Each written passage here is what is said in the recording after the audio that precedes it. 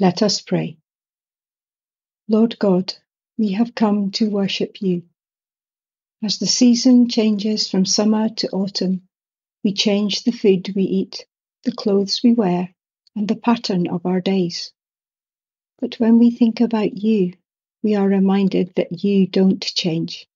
You are the God who loves us, who created us and set us in this amazing world.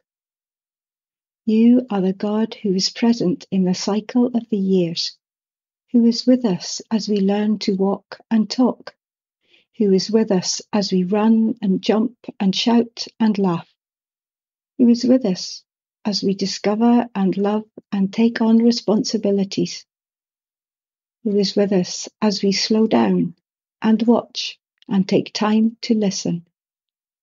You're always there, always loving, always close.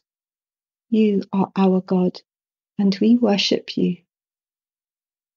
You sow the seeds of your life into our lives, your Holy Spirit in us, helping us to grow more like you. In our lives, love, joy, and peace have given us the capacity to reach out to others. Goodness, kindness, and generosity have provided opportunities to work with others. Faithfulness, patience, and self-control have helped make that working together go well. It's your life bearing fruit in our lives.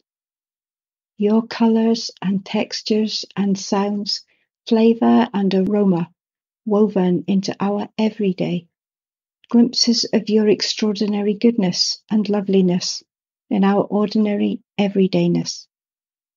A taste of heaven, the song of an angel, a sacred touch, a divine aroma, a glorious view.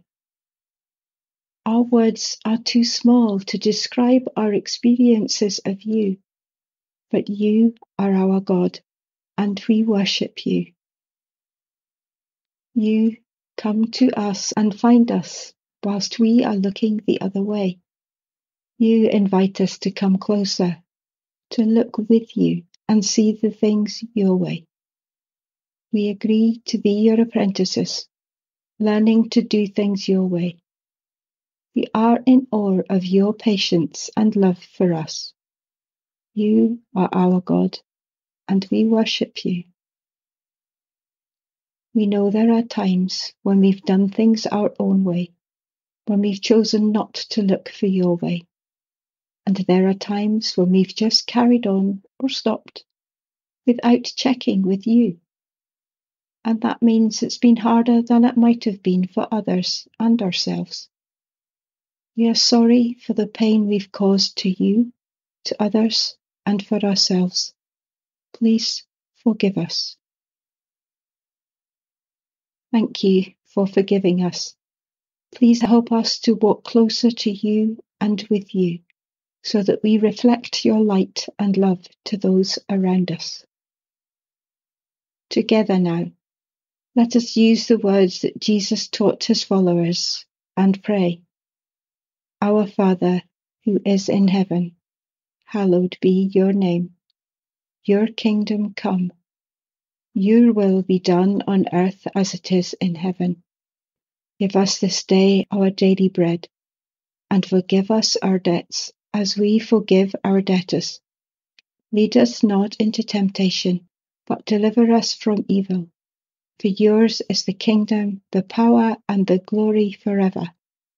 Amen.